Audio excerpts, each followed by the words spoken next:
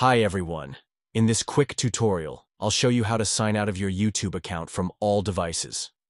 Over time, you may have signed into your YouTube or Google account on multiple devices, phones, tablets, smart TVs, or shared computers.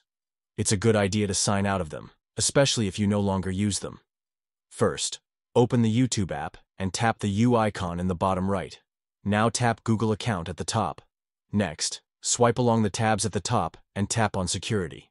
Scroll down to the section titled Your Devices, then tap Manage All Devices. Here, you'll see a list of all the devices where your Google account is currently signed in. Tap on each device you don't recognize or want to sign out of. Then tap the Sign Out button and confirm your decision. Repeat this step for every device you want to remove. Once you're done, if you want to sign out of the device you're currently using, go back to the U icon and tap Switch Account.